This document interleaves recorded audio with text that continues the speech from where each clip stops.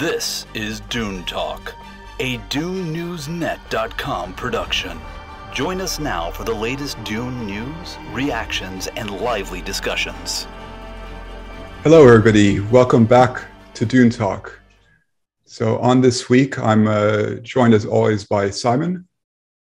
Hello. I'm still trying to grow my Oscar Isaac beard, trying to get ready for the movie, counting down the days, the hours. Can't wait to talk about Dune again. It's looking good, Simon. And Garen is back again. Hi, Garen with DuneCompanion.com.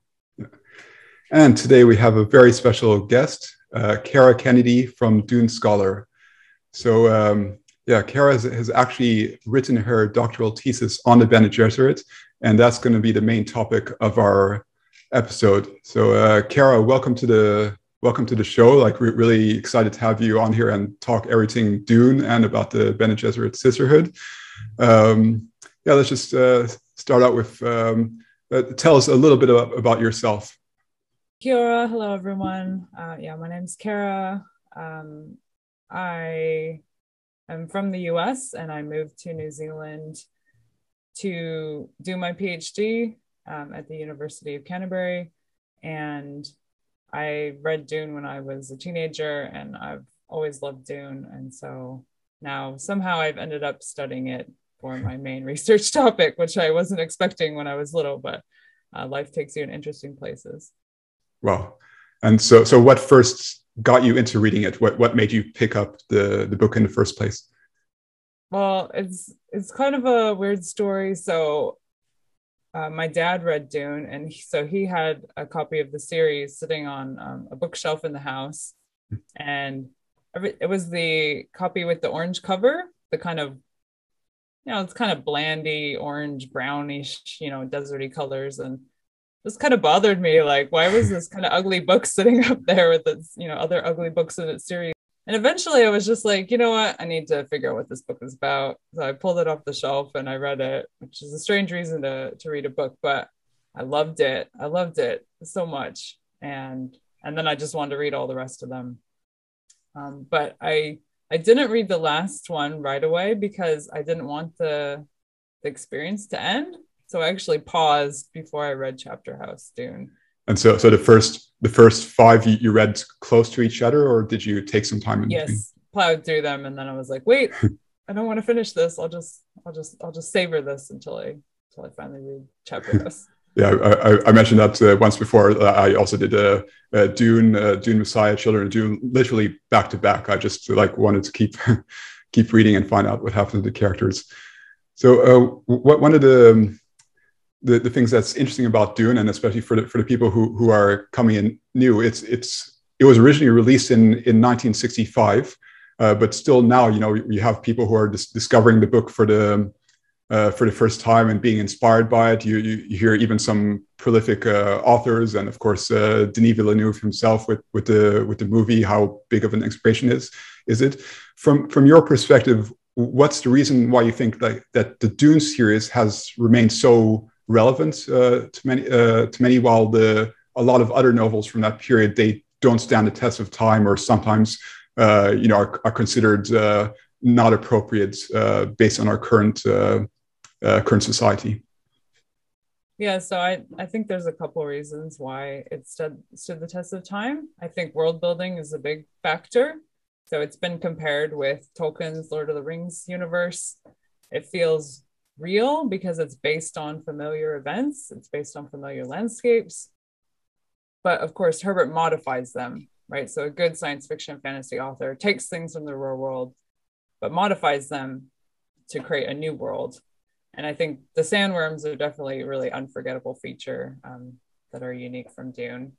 I think the focus on humans rather than technology has really helped Dune be more long-lasting than some of its other science fiction companions around that same time.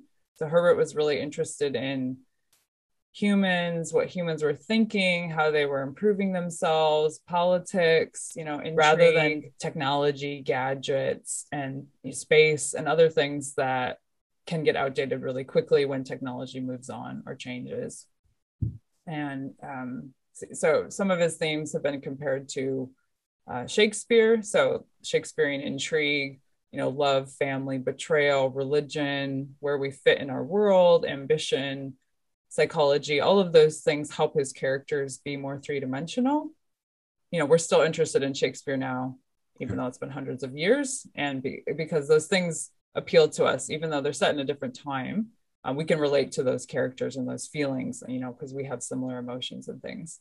And that having that three-dimensionality, I think, really helps elevate the Dune series, or at least the first novel, to literature. Because if you look at other science fiction, some of it, well, a lot of it has a reputation, especially the older stuff, as being kind of, there's cardboard characters, and the whole purpose of the characters is just to kind of get you to the tech or get you to the interesting thing that they're talking about. And so it doesn't really give you a lot to latch on to, where Dune gives you those three-dimensional characters that you can care about, and you can keep going back to them and rereading them. I think Dune is unique in that it rewards multiple rereadings, especially at different points in your life. You can get something totally different out of it. So I still find new things when I'm going back, even though I've read it a lot. And I think the portrayal of women, which I've studied a lot, is another part of why it's stood the test of time. It's set in a medieval universe, but women are there, they're active, they're influential. We have the Fremen, who are not perfect by any means, but they're also quite developed and sympathetic characters. And I think there's more nuance than other science fiction books or books in general. If you have native peoples of a planet, that Herbert's able to tap into more of that kind of development of them. And he did years of research. So he didn't just, slap this out. Some people just would write a story and kind of get it published really quickly. He spent years researching and studying different cultures and environments and all of that stuff. And I think you can see those layers come through the book. I think probably what's most offensive that hasn't stood the test of time is the portrayal of the Baron Harkonnen. So he's a pedophile, he's attracted to boys, he's quite cruel, he's gluttonous. So he's intended to be a foil or an opposite to the Atreides. So they're in control of their urges, whereas he's not. But he is really crafty and engaging as a villain. But I think some of his characterization hasn't aged as well. But having said that, I think within the world of the book, it's important that he doesn't like women and he doesn't want a Bene Gesserit around, because this cuts him off from the Bene Gesserit, their wisdom, their advice. And, he ends up not faring very well. So I think within the world of the novel, there is a significance to him rejecting women. And that's something that we're going to go into in detail in our discussion. So about the Bene Gesserit specifically. So looking forward to hear what you also have to say there. Before that, let's actually get into some movie news. Dune movie news. So this week we have a lot happening again. The first thing is that we have the new Dune movie poster that has been released, and in case you haven't seen it yet, there will be a link to it in the show notes. So Simon, I know for sure that you have seen that poster. What were your first thoughts to seeing the ensemble poster? It made me want to brush my teeth with Listerine. I don't like the green on it, honestly. The green vibe. I was hoping for more of a desert feeling to it. It's nice, but I just love the IMAX one. As I'm looking up right now, I'm looking at the one that we got for the IMAX screening, and I feel like that could have easily been the official poster. But I get that you gotta show, the whole cast. Like one of my coworkers at work, it's funny because now my coworkers are talking to me about Dune. One of them's like, "Oh, I saw the poster. It looks really cool. Charlamagne's in the middle of it." I'm like, "Yep." So it's got your attention. Okay, cool. But I get it. You got to show your main cast. Maybe I just like the minimalist design of the IMAX poster showing Paul as this little person in this big, epic sand planet that is Dune. But I get it. Overall, it's good. I'm just not a big fan of that green. I felt like it was a mouthwash commercial. So Simon, I actually really loved that color, because for me, everything has been so orange and brown, and the standard colors that we think of related to Dune. I actually like that it kind of surprised me and caught me off guard. And I realized that this type of poster is essential for the marketing plan, right?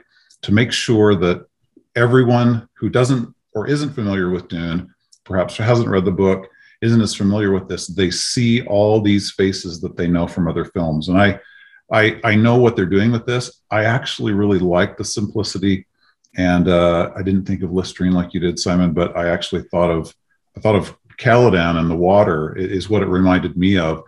And then I also saw something which I thought was really cool, is on social media, I saw someone comparing that color scheme to one of the, I think it's a UK Dune book cover that actually from the 60s, I think, that actually matches that same color scheme. And I thought that was cool. I think there's a pedigree to Dune that I like that we're kind of hearkening back to at times. Not that Denis is going to do that with his movie and the 84 movie, but I do like that we at least honor that this has been around. We've loved this story for decades.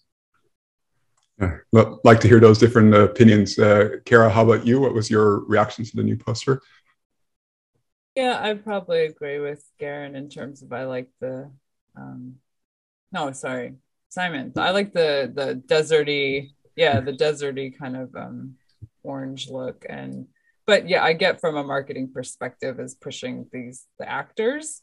But for me, it's like, the desert and the sandworm, that's the vibe that I'm interested in. But I like the teal and the green as a color. So yeah, it kind of goes with that Caladan and the blue of the eyes as well. Kind of the contrast is nice.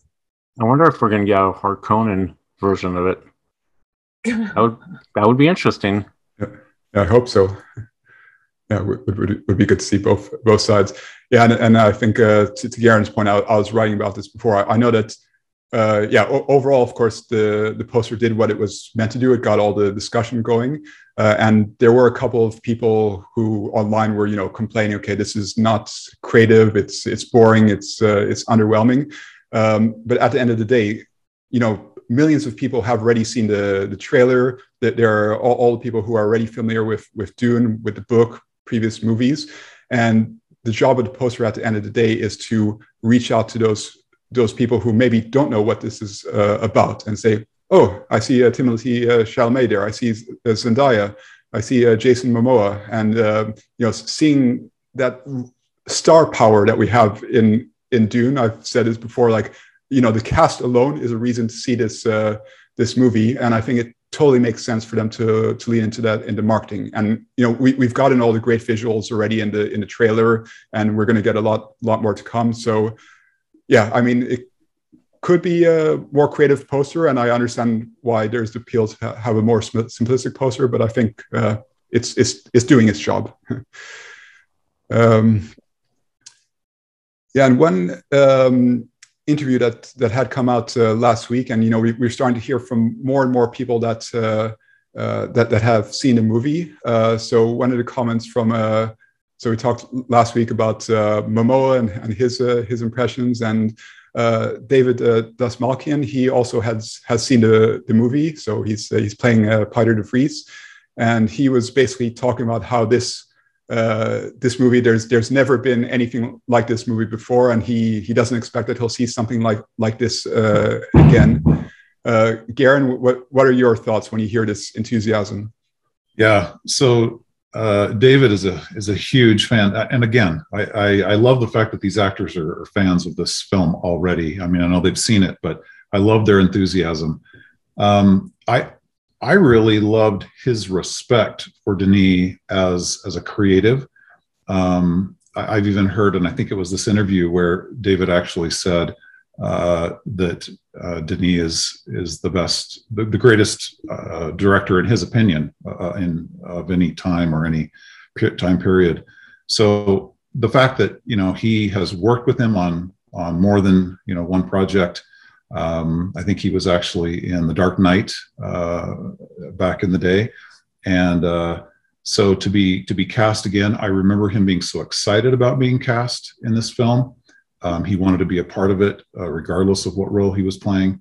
So again, I'm a huge Denis fan, but I really respect the fact that these actors who have worked with him day in and day out in depth, they see it and they're as excited as we are, and are as excited for us to see this film that they've put their heart and soul into.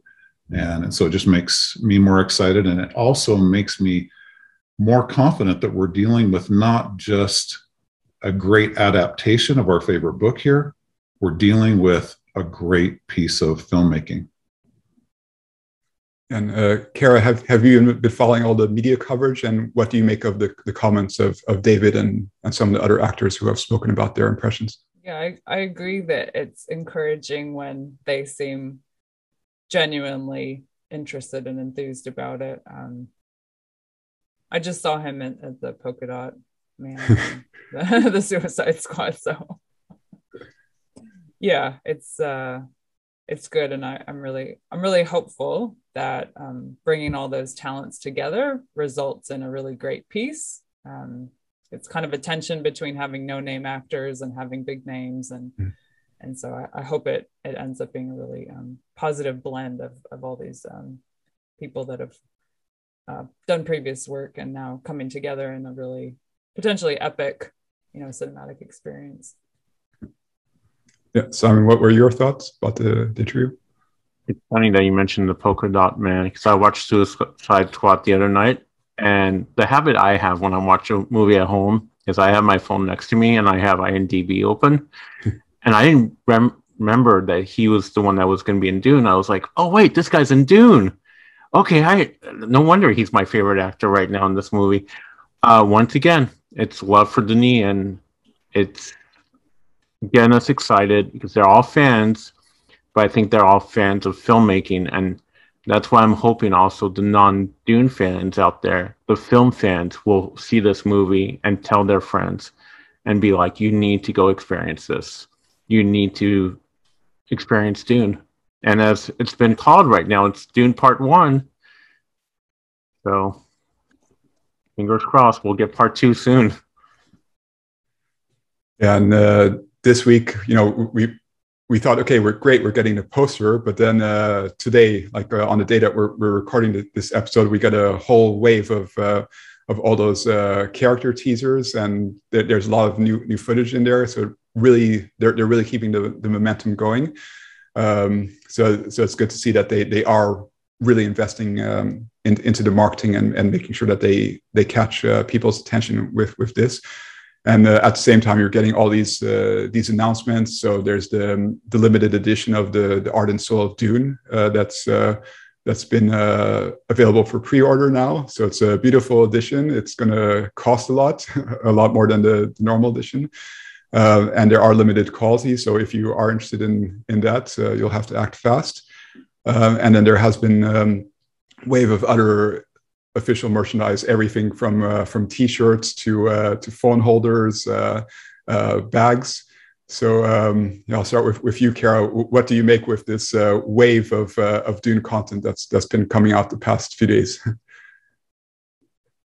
Yeah, it reminds me of Star Wars, like the merchandising engine. Probably nothing can compare with Star Wars merchandising engine, but it's good to see that there's things that you can participate as a fan and get excited about, because that's one thing that definitely I think has been noted online is Star Wars gives you a lot to grab onto, a lot to buy, a lot to kind of, show your fandom. Whereas Dune really, besides the 84 movie and things tie in with that, there wasn't a whole lot to kind of be a fan. You had to make your own things, and so this gives people something to kind of grab onto if they want to show their fandom and kind of proudly wear things or show that kind of thing. So yeah, it's nice to see like a way to be excited in a material way, because it's hard when you're just a fan of a book to show, besides saying I just love this book. So Simon, what are you buying first? Oh wow, I think I need a Dune shirt because I've never had a Dune shirt in my whole fandom. I really like the simple one with the font Dune. I do like the instruction manual, kind of, with the crest knife.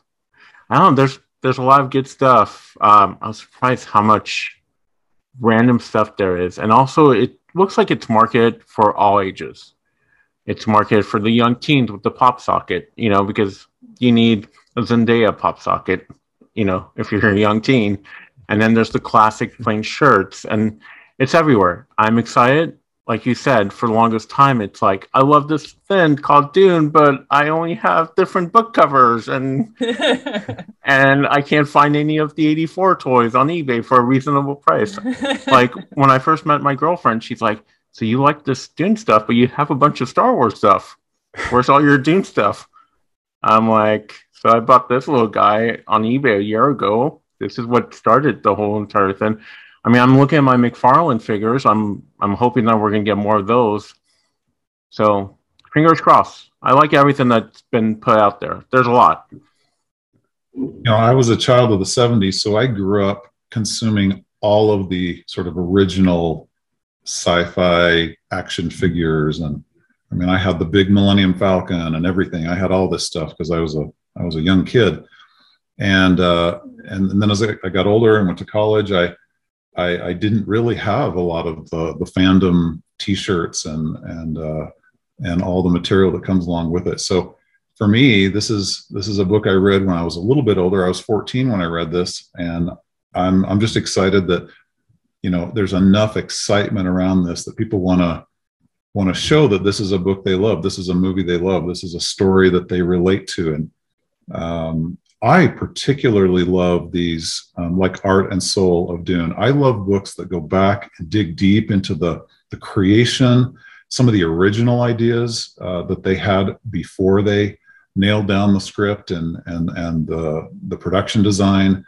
I really get a kick out of that because I love that creative process.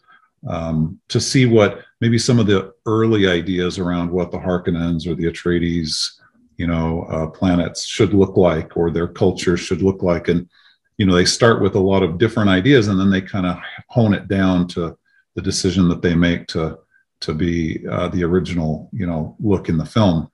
So, yeah, I'm excited. I'm also excited that so much of this stuff is coming out right now, because, again, it's just showing everyone's excitement and buy-in to this franchise. Yeah, totally. Yeah, so there's going to be plenty more to come, so we're going to have a lot to discuss on next week's show as well. But for now, that's all the movie news, and let's go to the gathering of the Landsraad High Council. The Landsraad High Council is now in session. So this week's topic, we're going to talk about everything to do with the Bene Gesserit Sisterhood. So first of all, one of the things I want to hear more about, Kara, how exactly did you decide you're going to write your thesis on the Bene Gesserit, and how did you make it happen? The seeds for writing my PhD on them goes back to when I was an undergrad, because I actually wrote on the Lady Jessica for my final year project as an undergraduate. And that turned into a master's thesis, which looked at Jessica, but also some of the other characters. And so I really wanted to look at all 6 books, because the Bene Gesserit become even more influential in the later books. But I just didn't have space to do that in the limited word count. So I wanted to write on them because I wanted to explore them across the whole 6-book series and look at how they change throughout the series. But why I chose them in the first place, or chose Lady Jessica, is because I think they're a really interesting and powerful group of women that's unlike many women that I've read about elsewhere in literature, whether science fiction, fantasy, or general literature. And they're very prominent in the series. And what I discovered when I started looking into them is that they have not really been given much proper critical attention in the scholarly world. And I think they're a major faction. They're up there with the Guild in terms of their influence and the roles they have. And I think, well, I assume because they're women, they just seem to be dismissed as, oh, they're just doing women things. They're somehow just devalued in the scholarship. And so I thought, you know what, somebody needs to fill this gap in the research. And so I decided to focus on them. There are other women in the series, but they're definitely the most prominent. And because they're across the whole series, it was easier to compare and contrast. And so that's why I chose them. So I really like Lady Jessica, and I think she's the strongest one and the easiest one to look at first. But then I also looked at other characters like Portrayed in the final books. And when you look at the structure, or like the power structure of the Dune universe, so you have all those, you have the Emperor, you have the Guild, the Landsraad, and then you have the Bene Gesserit and the Mentats. So how do the Bene Gesserit fit in within that power structure? Like, how do they exercise their power, like over the course of the story? If you think about the setting and its feudal medieval type setting, they're most closely functioning as the religious or kind of the Catholic Church elements, even though ironically they don't actually believe in religion, like they don't worship a deity or anything, but that's the role that they fulfill. So they are advisors, they are influencers, but they themselves are not the traditional rulers, which I think throws a lot of people off. So like, well, if they're not traditional rulers, then, then they're not anything. But the Guild are not traditional rulers, right? They hold a monopoly on transport, but that still gives them a lot of influence. And the Guild and Bene Gesserit are silent partners in various things up at the high levels. And so they choose to exert power in more indirect ways, just like kind of if you think about religion, influencing people. And so rather than being their own, say, house, they're in all the houses, right? They have concubines and wives and various advisors and truceers spread throughout the whole galaxy. And so that's just, it's a different way of working and exerting influence, but it's definitely significant because when you're embedded, you can do things that you can't do if you're not.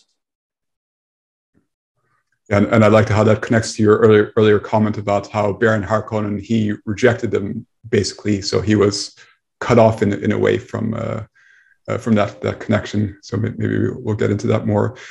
And so now, of course, we have a lot of people who are getting interested in the movie and all those the new content that's coming out, but they may not have read the books.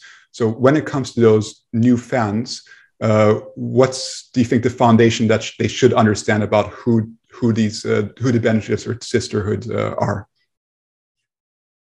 So I think it's really important to consider the setting of Dune before you look at the characters. So as I said, feudal medieval based society.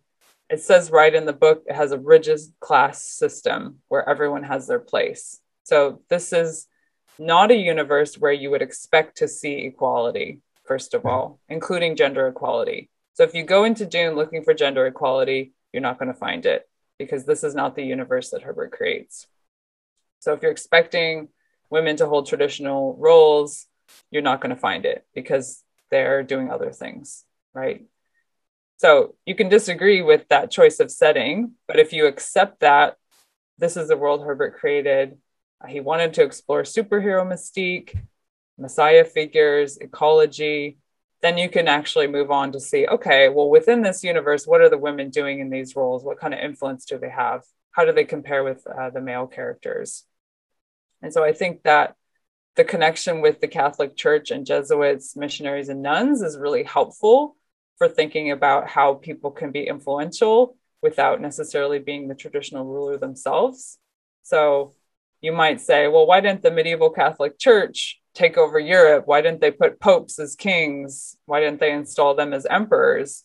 Well, they didn't, right? They chose the world of religion and they chose to exert influence over rulers from a religious place rather than doing it themselves.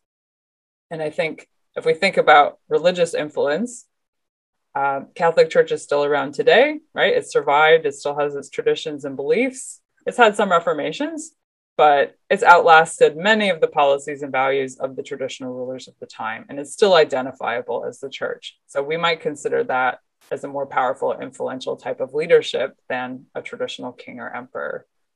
And so I think that's, if you think about the Bene Gesserit from that approach, you can kind of get around some of that, looking for them to just be doing the same things that the men are. I think that's such an important point you made there about when an author is world building, they establish rules and boundaries for that universe or for that planet, and I think it's so important for some of our fans to understand that he did set this up to resemble a feudalistic medieval society in the future, and I think I've even seen on social media people missing that point and just jumping to criticism of, why do we not have more female characters that are in these more ruler-based roles? And so I love what you've just said to us, because it really helps us to see the context of where Herbert was coming from, using the Catholic Church and that structure in a future feudalistic society. I hope more people and more fans will understand that, because I think it will create a greater appreciation for the world that Herbert built, and not jump to modern day criticism, assuming that it was written in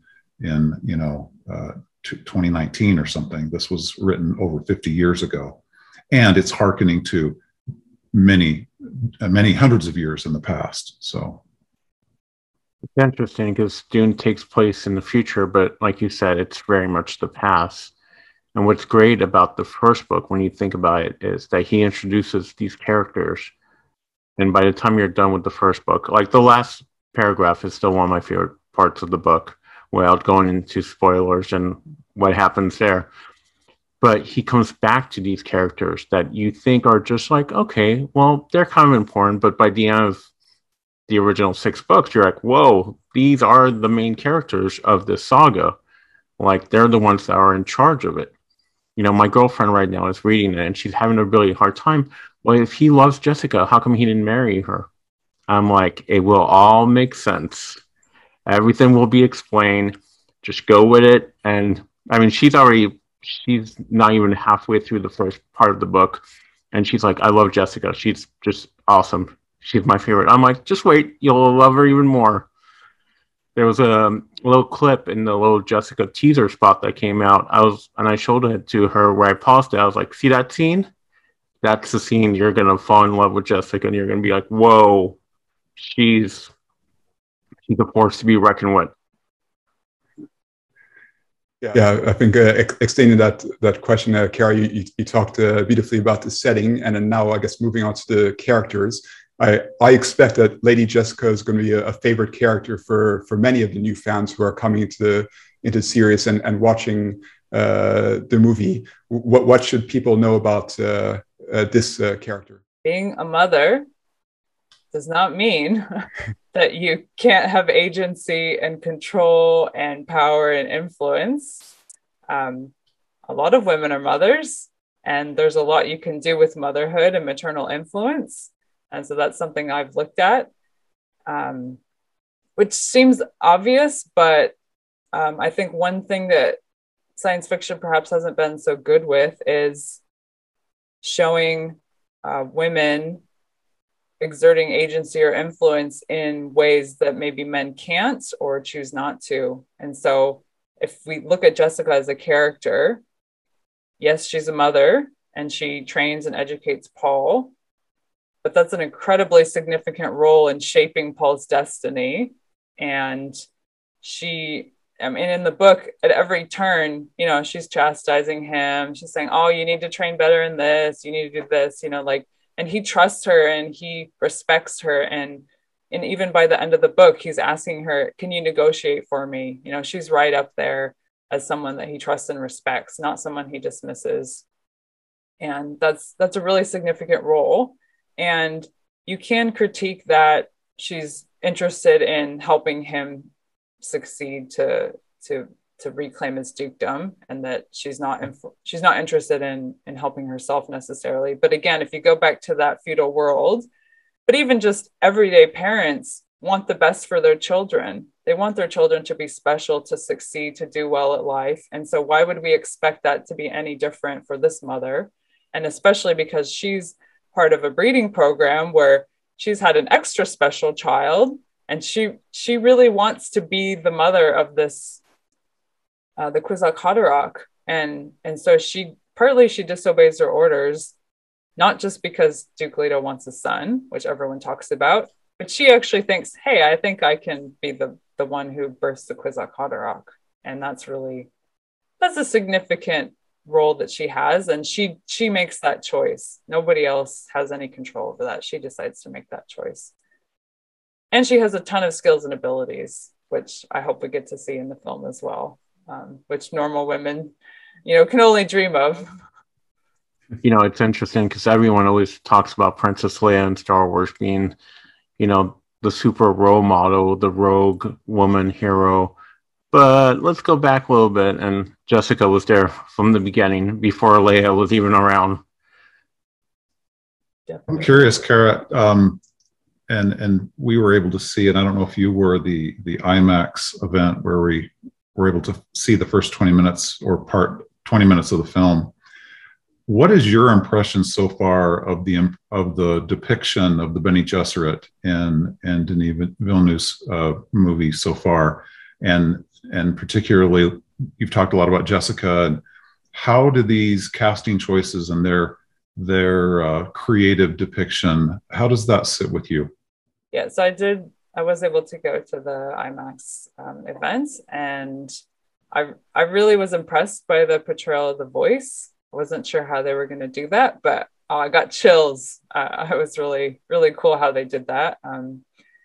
I like Jessica and Reverend Mother Mohiam's demeanor. They're very calm and collected, very serious, but they have that bit of mystery about them, especially in the trailer where she's wearing the veil when she's giving the test.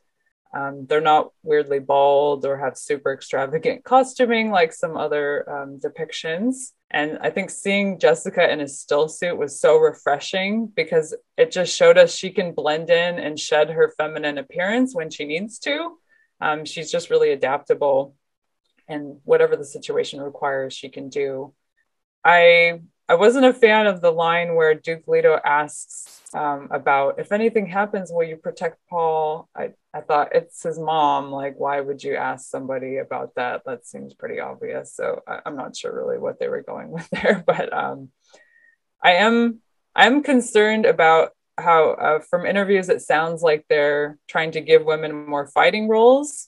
And I think that ties back into what I've been talking about in terms of equality, and do women need to be doing the same thing as men have traditionally done to show the audience they're strong and tough? And I think Hollywood still tends to use men as the benchmark and say, okay, well, equality means we have the women do whatever men have been doing, rather than trying to envision, well, what could women be doing that's different? It still shows they're strong and powerful. And so we have a ways to go in terms of being revolutionary in that regard, because although the Bene Gesserit can and do fight, it's very limited in the book. That's not a focus. There's something else I want to mention in terms of their influence, not just the Western Catholic influence, but something that people also tend to miss is Herbert's interest in Eastern philosophies. So people are familiar with Buddhism and Taoism and those kinds of philosophies. You can see a lot of those threads in Dune, as well as Jungian psychology, and Jung was also influenced by the East. So in Taoism, there's this concept that's called Wu Wei, which is a paradoxical, basically a strategy of non-action that then allows the most effective action to occur. So when you're acting in harmony with your surroundings, then that leads to the right thing happening. So rather than kind of resisting or fighting against nature, you go with it, and that ends up being the best path, which it's a hard idea to wrap your head around, and I by no means have done that. But something I looked at in my thesis was the Tao Te Ching. And so there a couple examples is, say you have a wheel. So if you look at the hub of a wheel, it appears very passive, like it's not doing anything, but actually it's essential to allowing the wheel to actually function, right? Or if you think about water, so water is considered soft and it doesn't really have any effect on something hard like a rock or a mountain. But over time, water will carve through the hardest mountain by finding the path of least resistance. So if we view the Bene Gesserit and their philosophy as a combination of Western and Eastern thought, I think we can better understand why they can't be dismissed, even if they don't have a certain title or a certain position. Their frame of reference is not necessarily for those of us in the West where they're coming from, right? And so the breeding program is a great example. They're fine waiting many generations. They don't need to have it right now. They're patient enough to wait for a long-term outcome. So I think that's another important part of their characterization, that if you're looking for them to kind of like be hero in the moment right now, that's not how they work. You know, I think we were talking about the longevity of this book and the series, and it's concepts like what you just described, Kara, relating elements of religious doctrine or beliefs, and have it be reflected in a particular group of characters in this story that we love so much. I think that is one of the reasons the story endures, because it's people that are educated in history and politics and religion. We see and feel these familiar themes. There's something familiar about the Bene Gesserit. When you first start reading Dune, even in that first chapter, there's something, even though you realize this is 10,000 years into the future, there's something familiar going on here between the interaction between this young person, this young man, and these two women, and the Gom Jabbar test. And so I really love how deep you're going with the influences that I think Herbert actually sought out. I think what I understand is he read over 200 books in preparation for writing this novel. And I think it shows, because there are familiar themes that we resonate with. And that's that human connection that will endure for probably generations, quite frankly. They're realistic, and they're based in things that were, I think Herbert was ahead of his time, because things like yoga, biofeedback, persuasion, all those things, like they were just starting to come of age in the US at that time. And so whereas other stories, other science fiction and fantasy, women might have powers, but they're either magic or they can't control them and those kinds of things. But in Dune, they're very much seem like they might be achievable, right? If you train your body enough, if you trained your voice enough, you might be able to get some of these abilities. And it's also not just a women's thing. So the psi powers in Dune can also be obtained by some of the men, right? Guild navigators and Paul also have psi abilities. So it's not just a women's thing. It's actually anyone who trains in this way or, ingests spice can access these abilities. And I think that's also important for not locking certain things as a women's thing or a men's thing. It's about how you train yourself that anyone could grab it. And I think that's also makes it unique in terms of not kind of pigeonholing, oh, the women are like this because they have magic, and no one could actually ever do those things. Nothing against magic, but I think it's cool that Herbert's able to pull in things that seem real to make their order. That what you were just mentioning goes back to the most famous quote of Dune: "Fear is the mind killer. I must overcome fear." And it is that training your body and your mind to do those abilities. Connecting to the movie, so we discussed that a bit last week on our show. So we have, of course, the Dune: The Sisterhood series coming to HBO Max. So what was your first reaction, Kara, when that was announced?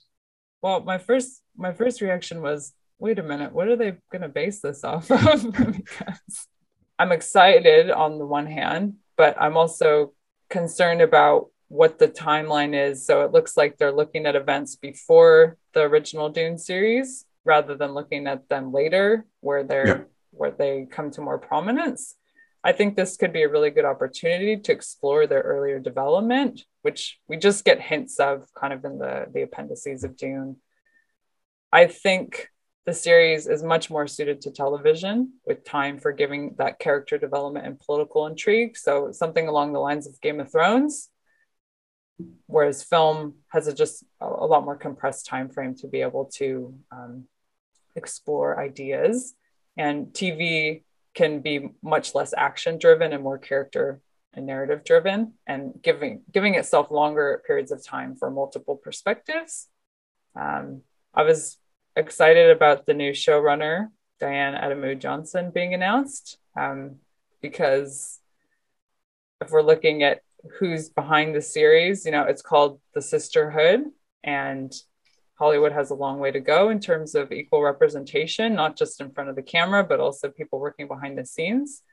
So I'd like to see, if we're going to have the show about this powerful group of women, can we have an equal number of women involved in making it? I mean, it doesn't seem like too much to ask. And I think they could show a wide range of women, really unlimited in terms of diversity. They could show their missionary work. That would be so cool to see them going out with the missionary Protectiva. They could show them training. Herbert doesn't give us a montage of Jessica training in the book, right? We see her when she's already has most of her skills and abilities. It would be really great to see that development. How do you learn the voice? I think that would be a really an opportunity to dive into the complexities of the order. And they could draw on some of the inner workings that we see in the later books to populate, I think, kind of how the Reverend Mother Superior works, or things like that. They could pull from that and put that in an earlier series. What are your all thoughts on the? I was excited to hear them announce this, Kara. Really excited about the showrunner decision, like you mentioned. You were talking a minute ago about how, the Bene Gesserit play a long game, a really long game over thousands of years, generations. And I think there's so much material to work with here with a series that could explore not just the things you mentioned, Kara, about the development of all the skills that the Bene Gesserit espouse, but also let's allow us to understand at a really deep level these characters that the audience has just seen in Dune Part 1. So we understand who the Bene Gesserit are at a high level in Dune Part 1, but then being able to watch this television series, which gives you the deeper origins and background and detail around who the Bene Gesserit really are.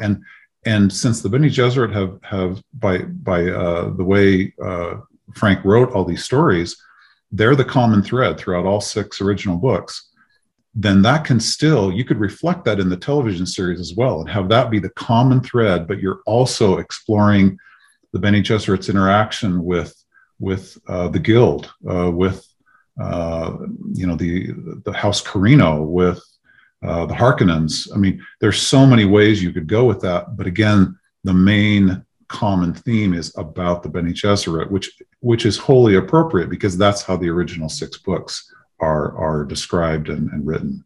So I just think it's exciting that they've done something that could go broad and deep and would only make watching the films, and of course I hope they do all 6 books as films, original books, but it would only provide a greater depth to all of that, all of the movie experiences, kind of in a Marvel, cinematic universe kind of a way. Let's have the canonized movies, but then let's also give a lot of derivative products that provide depth to those original stories. How would you feel if, let's say we did get all 6 movies, that the show does the jump of time? Like the first season, let's say it is a prequel to the original work, and then by season 4, it just jumps closer to God Emperor, because there is that big gap in the original books. How do you think an audience would feel about that, and how would you feel about that as a fan? Get closer to the end goal, I guess, to Chapter House. I think it would be difficult to film God Emperor. Denis could time. Yeah. I mean, I don't know how audiences would handle it. I mean, it could be it can be jarring for audiences, especially if they haven't read the books. But I would definitely like to see what they're doing in those in-between times, kind of when their breeding program went on hold, what was going on behind the scenes. There must have been a lot of turmoil.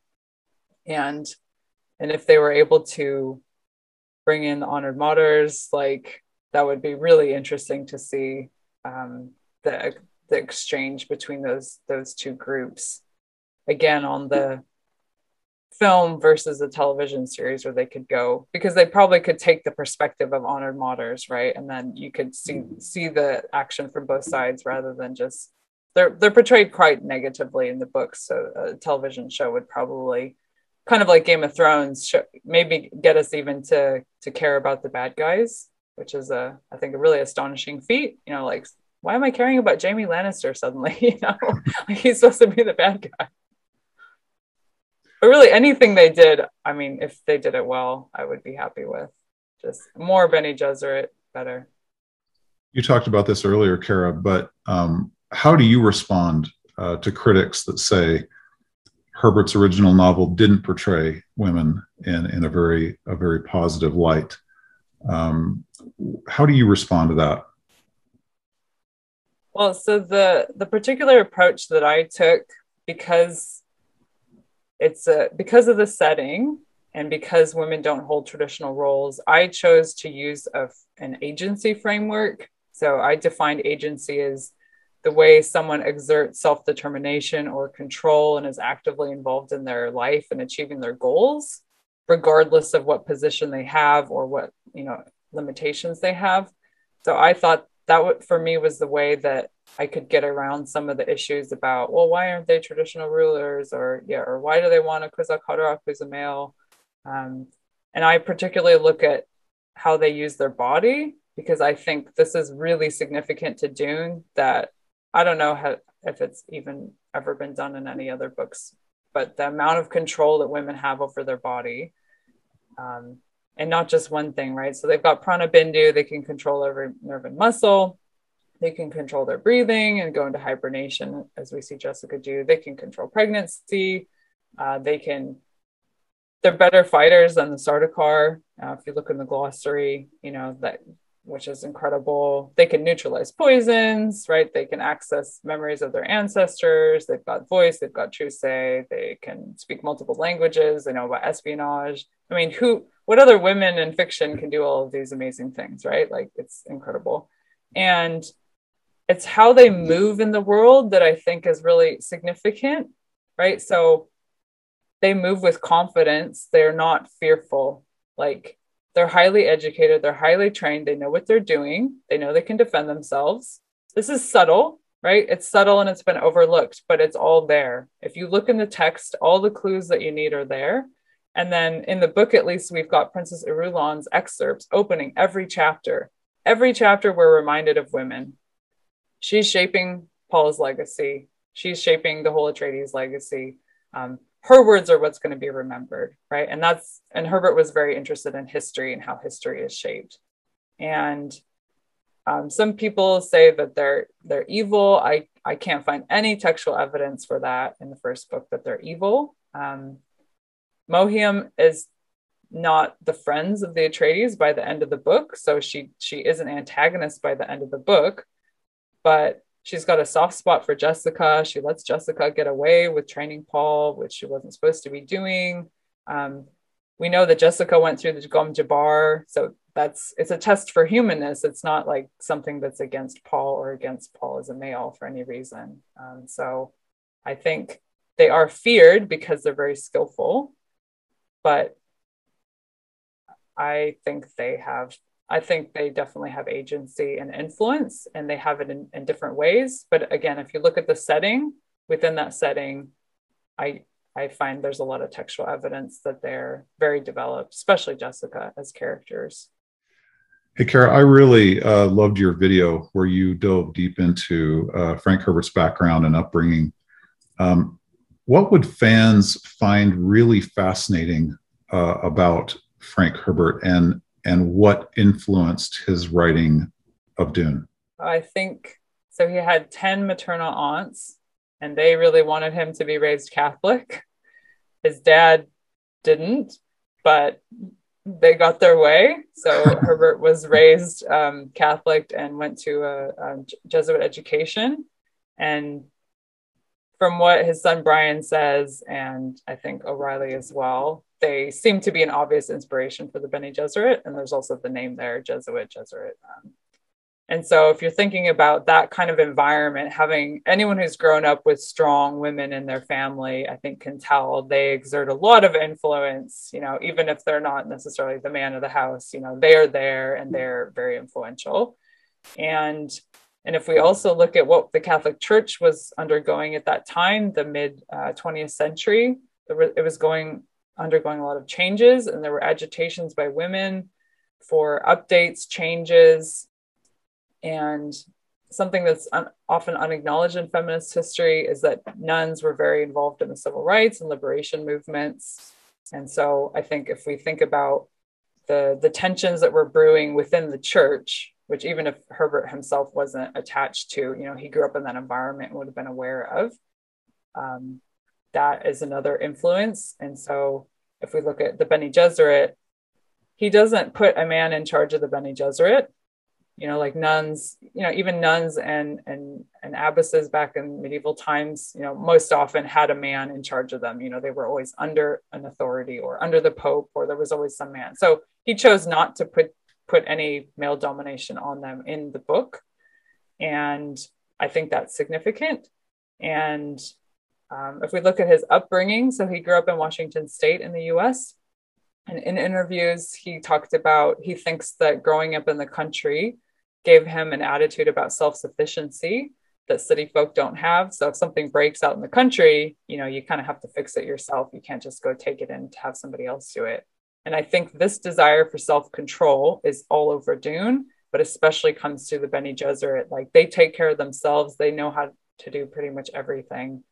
And if we look across the series, they're the ones who end up succeeding the most in terms of control, because they want to avoid prescience, partly because they know how dangerous it is. And if we look at what happens to the Atreides characters who are prescient, not great things. So it's probably wise that they wanted to stay away from that and let somebody else do it, and then just try to control that person. Another thing was, he was a political speechwriter for a Republican senator from Oregon, and he attended the McCarthy hearings in 1954. And he was very familiar with the dangers of politics and political figures. He was actually related to McCarthy, but he was critical of those blacklisting methods that he used about trying to round up communists. And he was really worried about the endangerment to freedom. And so I think we can see the concern with language and politics and how people manipulate coming through very strongly in Dune. And even though it's an adventure story on the surface, it's a very political novel if you dig underneath that adventure story. So I think those are some things that I think provide a little bit more context to Herbert. Again, and as you said, he did lots of research. He didn't go into this just making things up. He knew what he was coming from in terms of what happened in the real world. Kara, I think I know the answer to this question, but who is your favorite character in Dune? Yeah, definitely Jessica. That's what I thought. I love Jessica. I think she's so amazing. And just getting to see her thoughts as we go throughout. I think that's another thing I really like about Dune is Herbert gives us a lot of the thoughts of the characters, and he usually puts them in italics so you can tell when they're thinking. And we see Jessica wrestling with, what do I do about Paul? And then she feels guilty. I raised him to be this way, and I kind of knew what I was doing, and now he's turned into this. And then by the end, she even says, marry Chani, don't follow my path. Don't do what your father and I did, follow the path of love, but it's kind of like too late. And I get the sense that she could be a real woman, which sounds weird because it's fiction. But again, if we look at world building, like having characters who seem like they could be real, that's a mark of good world building, right? And I think she's a really believable mother who has struggles over her children. And this is believable to me. And and her abilities just kind of help underlie those tensions that she has. And she's also in tension with the sisterhood, right? She disobeys orders, but then she comes back to the fold. So she's not just a complete rebel. Like, she's still tied to that. They raised her. She feels strongly attached to them. So that, to me, I think she's really, I like some of the other characters, but I love Jessica. And when she comes back in Children of Dune, it's like, yay. Yeah, and we touched on that. Well, of course, what Jessica, her decisions, like about having Paul, having a son, and what the Bene Gesserit as an organization as a whole, what they're moving towards with their breeding program and moving towards the Kwisatz Haderach. And I guess for new fans, maybe the concept can be a bit difficult to understand. What are they trying to achieve? Like, how would you explain that, like, high level to a new fan? So 20th century had a lot of interest in eugenics and improving the human race, which had some really horrible consequences. But just in general, I think the idea of wanting to have your children and your offspring be better than you, or more intelligent, or have an easier time is still around. And so Herbert is very subtle. He doesn't like to come right out and say things, but from the hints that we get, the Bene Gesserit as an organization, they want to improve humanity and avoid falling back into the trap which led to the Butlerian Jihad, which was becoming so lazy that humans just let thinking machines kind of take over or let them control them. So the reason why they test people for humanness with the Gom Jabbar is to make sure that humans are not falling into animal instincts and falling onto just reactive behavior, right? So you want to be in control. And so Mohiam says, a human can override any nerve in the body, right? That's the kind of level of control you should want. So with the Kwisatz Haderach, what it seems like they're trying to do is create a superhuman that they then can control from a distance and without getting corrupted themselves. So Herbert's talked in interviews about this idea of power is corruptive. So the Bene Gesserit know this. So they're flawed. They think that they could create somebody that they could control without having that corruptive influence then touch on them, which doesn't really work out for them. And they lose control of Paul anyway. But their goal seems to be play politics, help improve humanity through these different means, but don't seize power yourself, because then you'll become corrupted by it and you'll lose control. That's how I see it, at least. Well, thanks, everybody. That was the episode of Dune Talk. So before we go, Kara, thanks so much for joining us today. I know that you've written a lot about Dune. Where can people read more of your work? So I have a blog at dunescholar.com, and I have a book based on my PhD is in production, but due to academic publishing timelines, it will be several months before it's out. And I also have an article about the spice that will be coming out in November.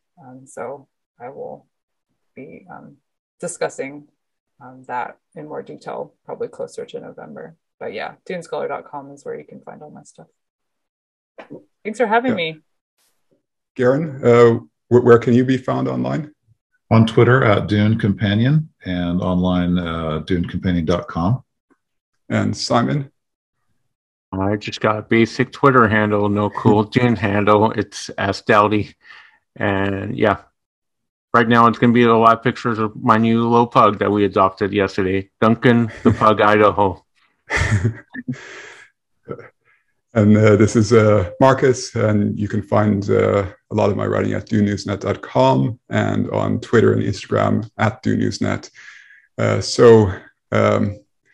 Yeah, we've hope you've enjoyed this journey with us, exploring the lore of the Bene Gesserit, and we'll be back next week with more insights into the upcoming movie. We hope you've enjoyed Dune Talk. Remember to like, subscribe, and turn on notifications so you know when the next episode drops. Stay tuned to DuneNewsNet.com and add us to your social feeds. Be the first to hear breaking news and reviews.